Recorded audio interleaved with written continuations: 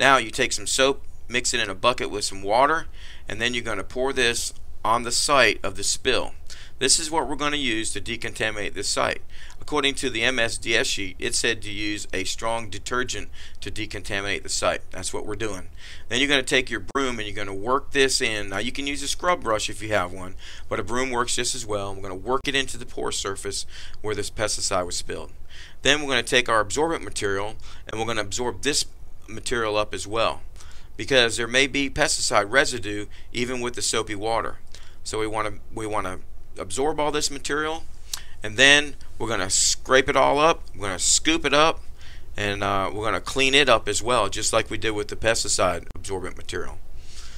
Once we've swept it all up and shoveled it all up, we're going to put it into a separate bucket that we brought with us, and we're going to put it in there, and then we're going to label that bucket, and then that site is decontaminated.